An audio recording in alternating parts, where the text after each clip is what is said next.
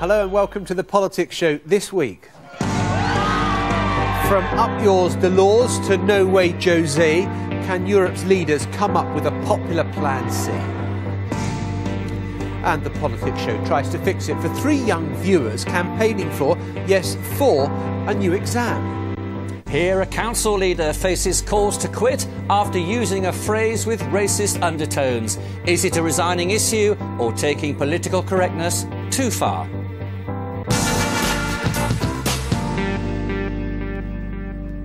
All that and the Cabinet Minister Andy Burnham and the Shadow Foreign Secretary William Hague. First, though, the news with Tim Wilcox. Tim.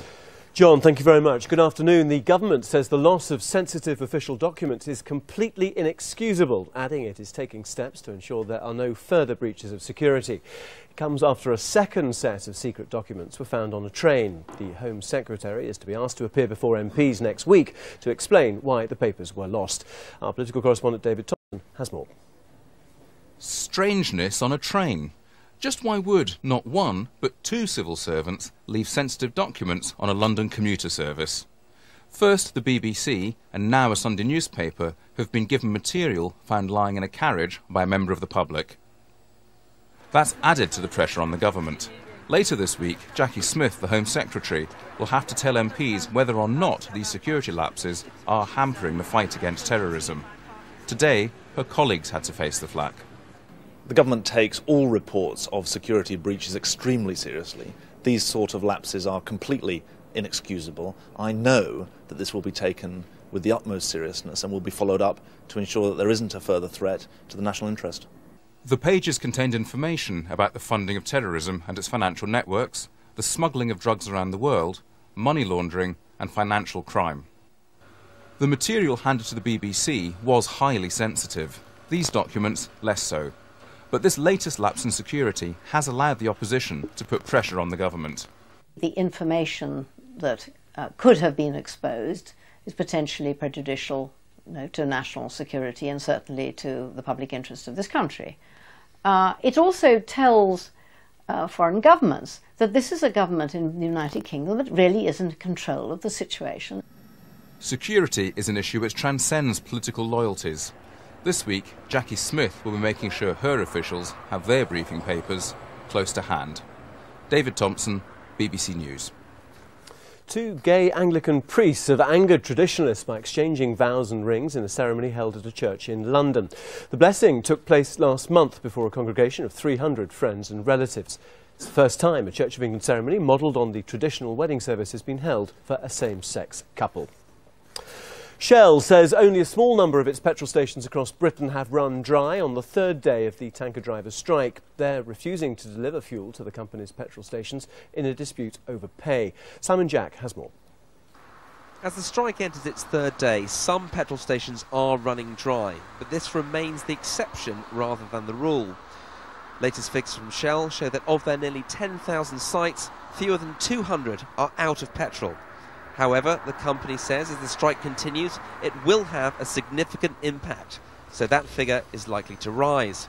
Were you surprised to find it empty here today? No, I've been following the papers this week, but I'm surprised. I don't know how hard I'm going to have to look for fuel. How many stations have you tried? Tried from Wimbledon all the way up here. How many? There must have been about 5. Demand at the forecourt has risen by 25%, but still there is little sign yet of the kind of panic buying that some feared. The pay dispute that is preventing fuel deliveries remains unresolved, and further strikes are planned for next weekend. Retailers and the government are hoping that this weekend means motorists will be better prepared next time around. Simon Jack, BBC News. That's the news for now. The next bulletin here on BBC One is at 7:05. Back to you, John. Tim, thanks very much. Now, the mood among Europe's political leaders this weekend can safely be said to echo the sentiments of that famous old political quotation. The people have spoken, the bastards. And with Ireland having spoken so clearly, the question for presidents and prime ministers preparing for a summit in Brussels this week is what to do next. Do they carry on ratifying the existing treaty like Britain, or exit and start again? After all, we've been down this route before. Plan A was the Constitution. Well, the Dutch and French saw that off. Plan B was the treaty. No thanks, said the Irish. So with alarming alphabetical speed, we're on to Plan C. Or is there a plan C? Well, you may recall this from a report we carried on the programme a fortnight ago. The failed constitution was plan A, that the Lisbon Treaty is plan B, and that there is no plan C. It couldn't be clearer than that. There is no secret document in a bottom drawer anywhere in Europe to deal with a situation where the treaty is not ratified. Don't say we didn't warn you. And in the absence of a plan C, both wings of the European debate have been keen to come up with their own solutions to what the French President Nicolas Sarkozy referred to yesterday as the Irish incident. Donc, premier élément, on continue à ratifier. Our first view is that we keep going on with the ratification. But on the other hand, we still have to keep thinking and work together. It's not by accident, it's not a surprise. Yesterday, I had a chat with the Irish Prime Minister. Many people in Europe do not understand the way we build Europe today. We have to take that on board, and very quickly, and we have to change our ways of building up Europe. The European idea is the greatest of all. This is what the founding fathers of Europe did half a century ago. The third reading of this European treaty that is due to go through the House of Lords next week should be stopped immediately. I'd love a referendum on it, but just for now, Gordon Brown, please stop the ratification of this project. That's what I want to see. But I suspect what's going to happen is just the same as happened 2 years ago when the French and Dutch voted no. I don't think these people behind the European Union understand what the word no means. They're going to push on in their arrogant way, and they're going to say, I'm sorry, we don't care what you think. We actually now hold democracy in contempt, and we're going to push on with our plans. So, just an awkward speed bump or the end of the road for the treaty? Our Europe editor, Mark Mardell, surveys the damage from Brussels. To some, joy to be alive that day. To others, a crushing crisis. But was it a shock to Europe's political elite? No, not really. Just what they've long feared. After all, the people of Europe have form as long as your arm. Remember, the Danes said no to the Maastricht Treaty and earned a few opt-outs. The Irish said no to Nice and got a clarification. The French and Dutch said no to the European Constitution and got the Lisbon Treaty instead. That's the one signed by everybody, well, everybody except Gordon Brown, in the Portuguese capital last December. You know, the one where Article 1A says it's founded on the values of human dignity, freedom and democracy. Ah, democracy. Tricky one, that. Of course, some, like the unlikely couple of the French President and the German Chancellor, feel it's not very democratic for one country to stop all the others going ahead with the project. So what might they do? First, call poor Biffo to account.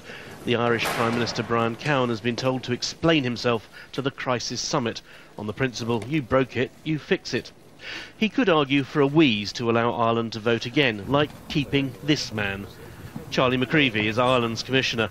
At the moment, all countries have one. Under Lisbon, all countries would have one for only 10 years out of every 15. If the Irish killed off the slimming down of the Commission, they could justifiably claim things had changed. In preparation for this, or indeed anything else, parliaments around Europe will be asked to back the treaty. And following ratification of the Treaty of Lisbon, the Lords will vote in the next few days. It's on the general principle that you might as well be in a position to go for it if something happens. No campaigners can celebrate, the people have spoken, but don't forget, it's the politicians who'll decide. Mark Mardell reporting. Well, I'm joined now by the Shadow Foreign Secretary, William Hague. Mr Hague, thanks very much for being with us. The Conservative Party makes much of British sovereignty, so why don't we carry on with ratification? Who cares what the Irish have decided? Well, Ireland is a sovereign independent nation as well, and they're one of the 27 countries that have to agree to this treaty for it to be ratified. Now that they have said no, I think the only point in other countries continuing to ratify the treaty is to put pressure on the Irish, to bully the Irish, if you like, a kind of preparatory move to saying to the Irish, well, you're going to have to vote again on this. And that is why I don't like the government going ahead with ratification, completing that in the House of Lords. They should instead be giving a lead in the opposite direction and saying, look, the people of Ireland have said this, and the people of Britain would say this if were asked, and of many other countries. Let's treat this as a wake-up call and stop this centralising agenda and abandon this treaty. Yeah, but who knows what will unfold? I mean, the Irish could even leave the EU and then there'll be 26 countries left. You know, I'm talking about extremes, in which case, why don't we just carry on with the ratification, and what happens with Ireland can sort itself out? Well, there you are talking about extremes. The Irish are not going to leave the European Union. But remember that this is not really just Ireland. It's easy to say, well, 26 countries have agreed to it and only one has disagreed, but of course they're the only ones who've had a vote. And the European Constitution, which was 90% the same thing, was rejected by the voters of France and the Netherlands in their referendums 3 years ago. Most countries that have had referendums on this document or something similar to it have rejected it. So there's a fundamental problem here for the European Union, which is you can't build political institutions in democratic countries without popular consent. And that, at the moment, is what Europe's leaders are trying to do. So, Mr. Hay, what can you practically do to delay the further ratification of this process? Because it goes to the House of Lords this week. Well, Conservatives in the House of Lords will, of course, argue that the bill should not have its third reading, that it shouldn't be completed this week. As ever, the position there will depend on the Liberal Democrats, who say that the views of Ireland should be respected, and I think Nick Clegg has said this morning that the treaty ought to be considered dead.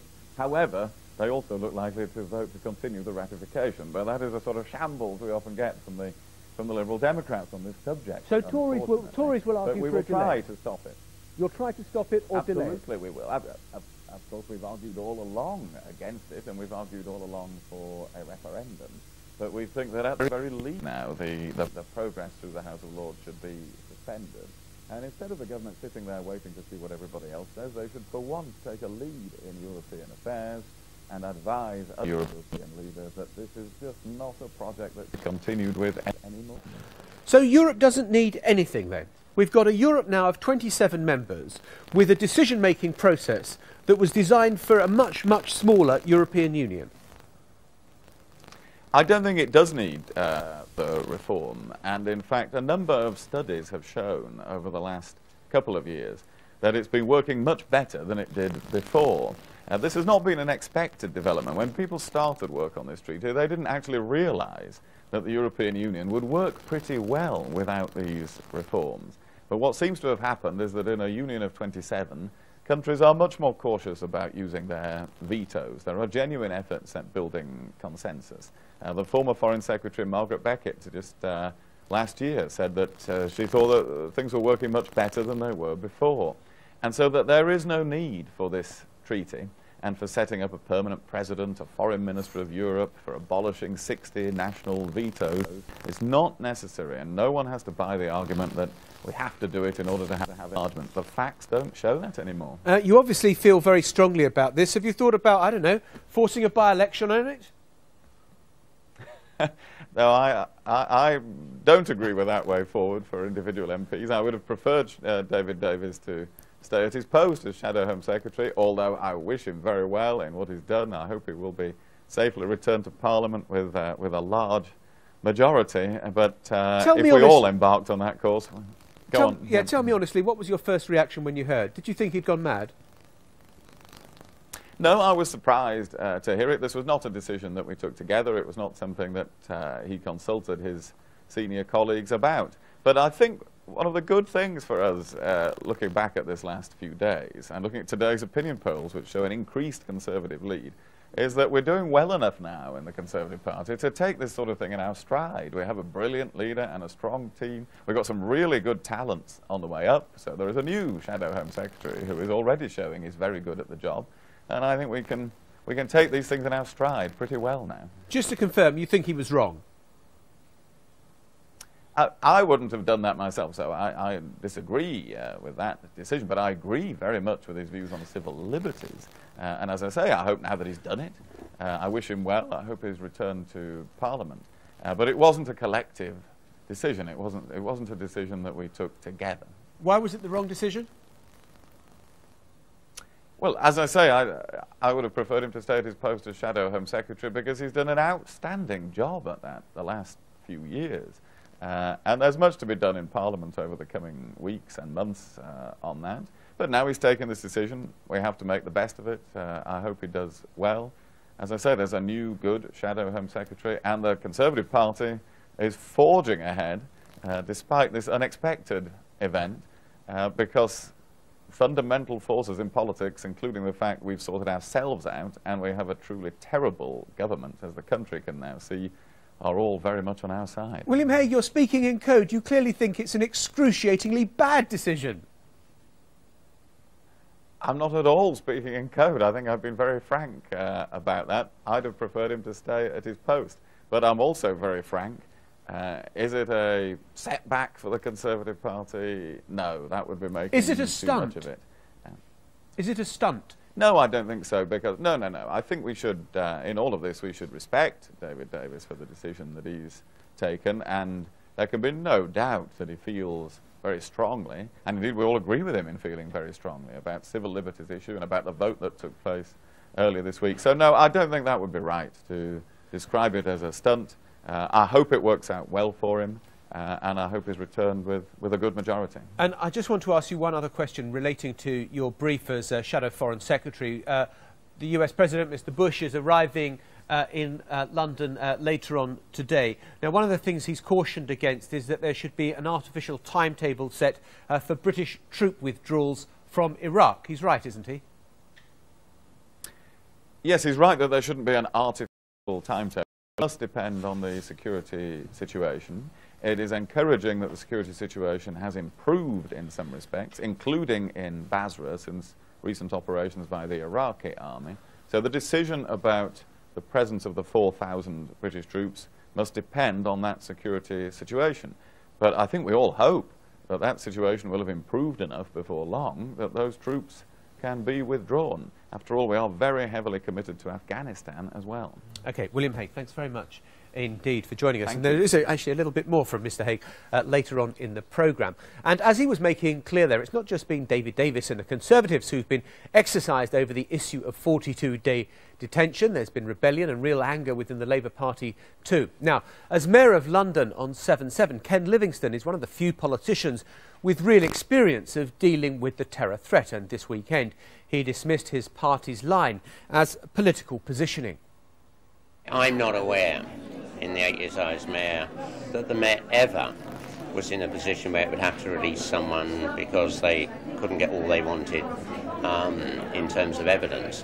Often, breaking into the encryption and it often takes months and months to completely analyse the contents of someone's computer. But you will inevitably find in the first 3 or 4 days they found things that they can charge them with, and then the other stuff can come along months later. So I don't actually think there's a policing need. If there's a policing need that could have persuaded me, of course you'd support it. But I don't think there's that need at all. Ken Livingstone there, and I'm joined now by the Cabinet Minister Andy Burnham, so up and coming we're told that he's being tipped as one day a successor to Gordon Brown, although when that will be, who knows. Now, Andy Burnham, thank you very much for joining us on the Politics Show. You heard Ken Livingstone there saying that actually the whole issue of 42 days was political positioning by the government. Well, I just don't accept that for 1 minute, John. I mean, you have some of the most senior police figures in the land saying that this is necessary, and I don't think you can just brush that away. And that's really what I find so surprising about what David Davis has done this week. At first, I just thought, well, this is a self-indulgent stunt. We know his views. Why does he have to put his constituents through a by-election and waste public money in the process? But the more I've thought about it, the more I'm staggered by what he's done, because he has now expanded it to include CCTV, which played a big role in capturing the London bombers. And he's also included the DNA database. I could not go to my constituents proposing the removal of CCTV and expect to win support. They'd tell me where to go. So go into the constituency and challenge that argument if you're so confident about it. Well, I would, in my constituency, be ready to have that discussion any day. People are aware of my views on these issues. Do you think Labour should field a candidate then? Well, the decision will be taken in due course. There isn't a by-election. There isn't a by-election yet. As I say, I think this is a very self-indulgent thing to have done.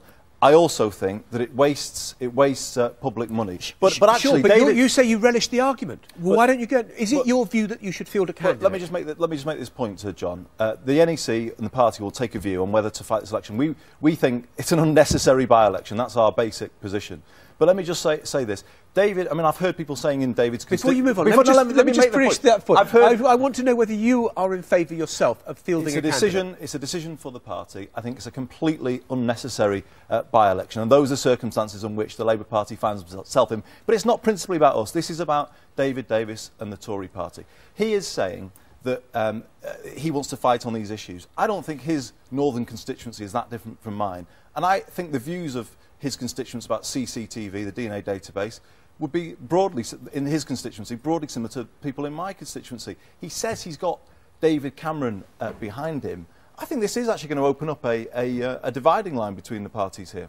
Well, if you're so confident that there is this dividing line, then surely the thing that the Labour Party ought to be doing is now thinking, right, well, let's have this fight, let's take it to it. We're ready for it. The party will make its judgment in due course about what to do. As I say, we think this is unnecessary, we think it's a stunt, and actually it will, I think, put lots of people through an unnecessary inconvenience. But the party in due course will decide if, I say if, a by-election is finally called. But I do think it exposes an issue about the Tory position on these issues where people do support the role of the DNA database in solving murders that have been unsolved for decades, horrific rapes that have been solved through the DNA database.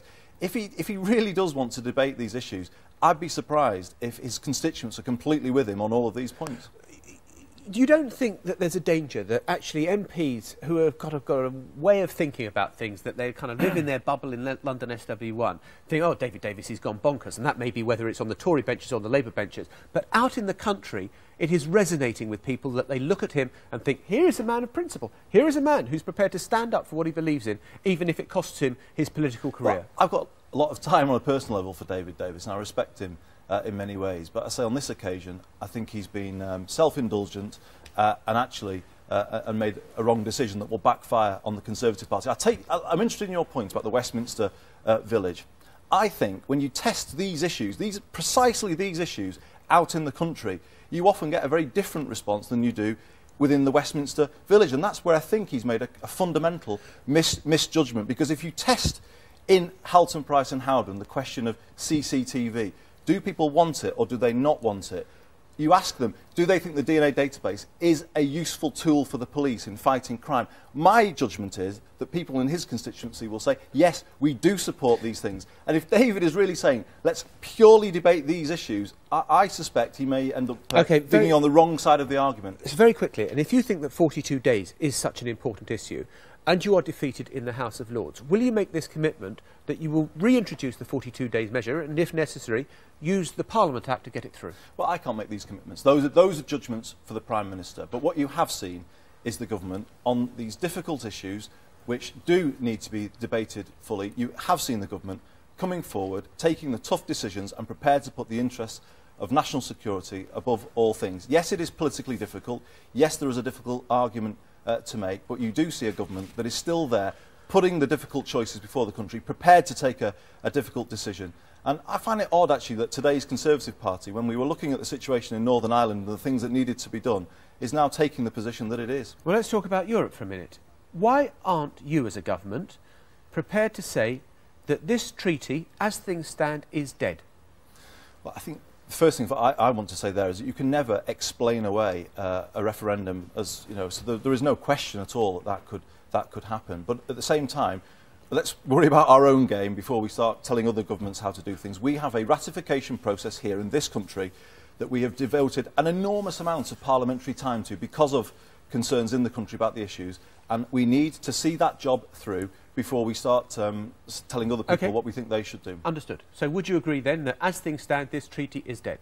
What I would say is it needs all members of the European Union to ratify it if it is to come into force. And that is a fact. I mean, there is no getting away from that fact. But I think principally the Irish government needs to reflect on the events of the last few days. And as David Miliband was saying this morning, it would appear that other domestic issues have played a part in the vote. Sure. But then there also clearly needs to be a discussion at the European Council later this week. And I think after those two things have happened, we'll be clearer about the way forward. Then, so the simple answer to my question, as things stand, the treaty is dead, is yes, it is.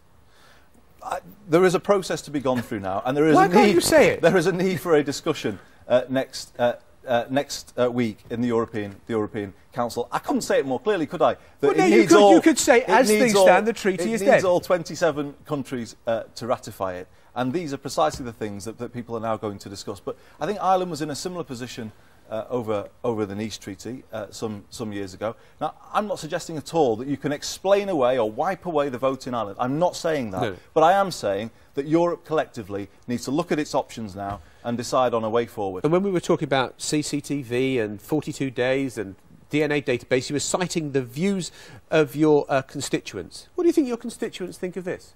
Well, I would always be prepared to make an argument, a pro-European argument in my constituency, because my constituency has received money from the European Union to fund economic regeneration, as has lots of Ireland. You could have let them have a say on it. Well, I think it's one thing that is clear here, and perhaps the Nice example in Ireland shows it, that when you have a commitment to always put these votes to referendum, these are very complex and technical matters. I don't think that lend themselves particularly easily. You're not saying your constituents wouldn't understand it, are you? Oh, certainly not. Not at all. I said I would always be prepared to take Well, you're saying the Irish didn't understand it then? No, I'm not saying that, but David Miliband was clear this morning that it would appear that issues around taxation, I think he mentioned abortion too, have played a role in the vote in Ireland. I'm not close enough to Irish politics, I'm afraid, John, to say precisely how that vote played out. But I think these issues are now urgent questions to be considered in the next few days. OK, let us move on and talk about your own government's direction. Last September, you wrote, what the Labour Party stands for isn't as clear to young people today. There is a need for a new expression of our aims and values. Well, 9 months on, are we any clearer?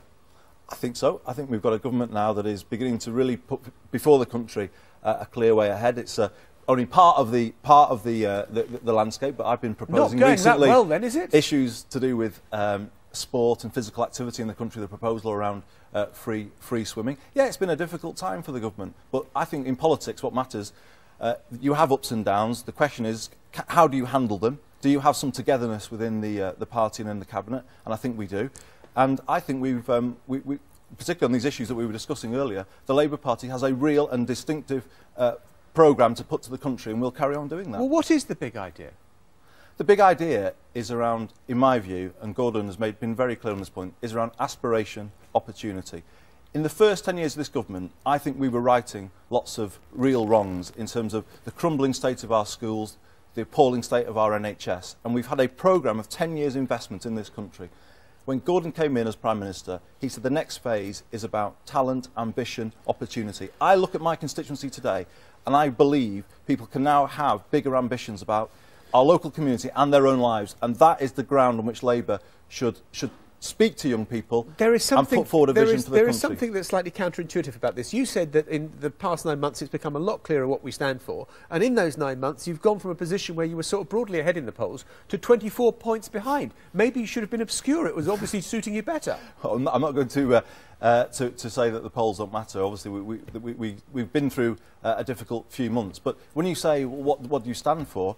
We have taken a stand over 42 days. You can't criticise us for that, John. We have put a very clear position. We've stuck by our guns and we've prepared to take a difficult matter to the country. If this was a political party with no courage left, no ability to make a case to the country, then we would have quite folded that issue away and walked away from it. We've not done that, and we are prepared to put forward what we think is in the national interest. And I believe you've still got a government here that has togetherness, that has a collective vision for the country. And yes, perhaps we need to do more to make the case for it, but you will see that from people like me in the months ahead. Andy Burnham, thank you very much indeed. Now, next week we'll have the first interview with one of the authors of a government report on the uses of our personal data, a subject close to David Davis's heart. Well, if you've got a question you'd like us to ask, you can send it to us via the website and much more there besides too. Now, later in the programme, can we fix it for 3 teenage viewers who want a politics exam introduced? See how they get on when they take their campaign all the way to Parliament. That's all after the Politics Show, where you are.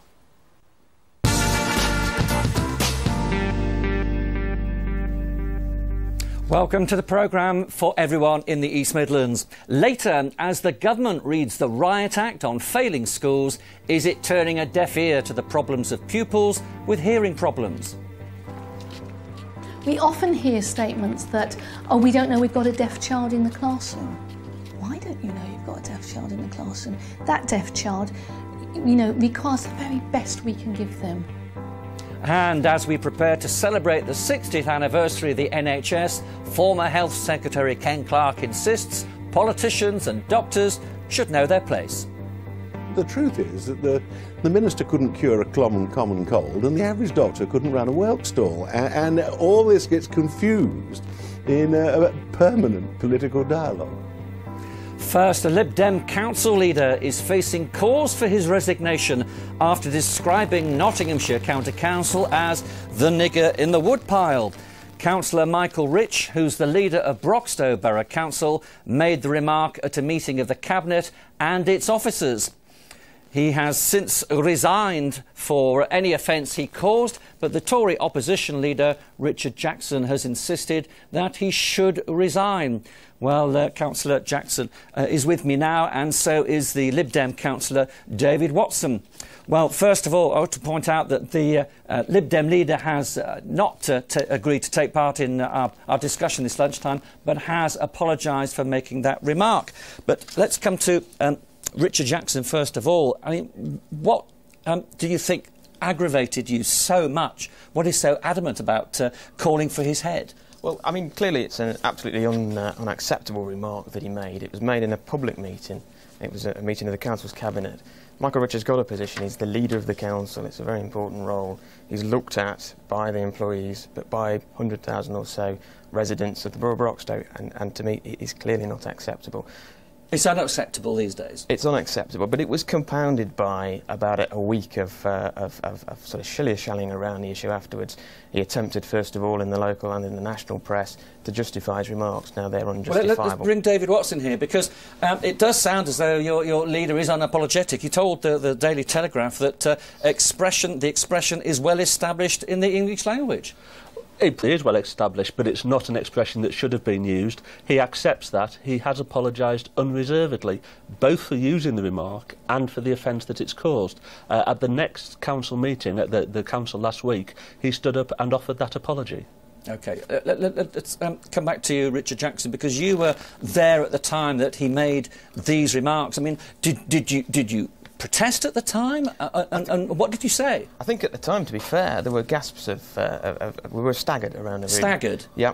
I didn't say anything, and with hindsight, I wish I had done. Why didn't you say something at the time? If you and I think and I was so stunned that he'd made the remark that in that meeting, in the heat of the moment, I didn't say anything. Now, with hindsight, I should have done, and we made that very clear at the next opportunity at the council meeting last week. But I think what's really driving me at the moment is the fact that we're now getting complaints from members of the public.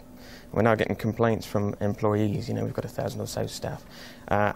If we're not careful, this is going to get in the way of the council doing its business, and it can't be allowed to do so. And whilst I might feel sorry for Michael on a personal level, I've got on with him in the past. I think it's time that he realised that this is far bigger than him, and that it really, for the good of the council, it's time that he stepped down. Well, this is an issue that has hit a raw nerve with many of our viewers who think it's wrong to call for Councillor Rich's resignation. Roger Parsons from Hinckley in Leicestershire, for example, he says it's a very old traditional saying, shades of Mark Twain. Peter Joy told us that it's time people forgot about political correctness and got on with the real issues. And Malcolm Rattray says that this is PC gone mad. No, I think it goes a lot further than political correctness. You know, political correctness is one thing, and maybe I wouldn't defend everything that comes under the umbrella of political correctness.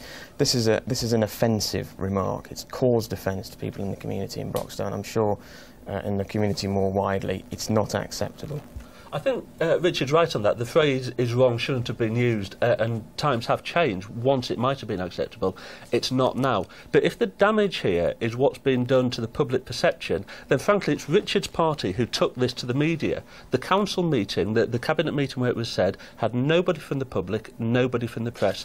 Richard was so shocked that his party went to the media with it. But haven't elected politicians got to be so careful? I mean, the Sunday Telegraph today runs a story about a Tory candidate in South Wales who's been dropped by David Cameron as a candidate because he took part in a debate where he referred to Italians as greasy wops. Yeah, and that was done over the media, that was done on a radio show, and he has, I think, quite rightly there resigned because of the format. He was forced to go, wasn't he? By David Cameron. So it depends on who you read as to whether he was forced or whether he resigned, but certainly he's gone. But that was a comment broadcast across the media. It's very different to a comment made in a meeting where nobody from the public's present.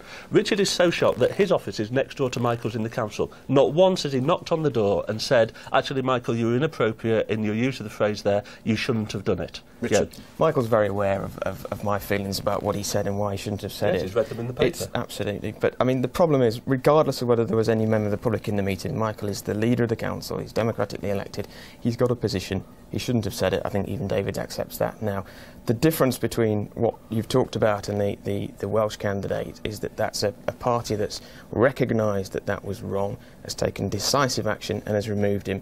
I really genuinely thought that David and his colleagues, when they had a chance to talk to Michael behind closed doors as the Liberal Democrat group on the council, would have actually exercised that and would have done David, something briefly, about Michael and this moved him on. isn't going to end here, is it? That's up to the public. You know, Richard actually said on Wednesday that if Michael apologised, then that would be the end of the matter. Clearly that wasn't true because we're here now. Michael has apologised. I'm happy to accept that. I'm a Christian. I'm in the forgiveness business. OK. David Watts and Richard Jackson, thank you very much indeed. That's all we've got time for. Thank you very much for joining us this lunchtime.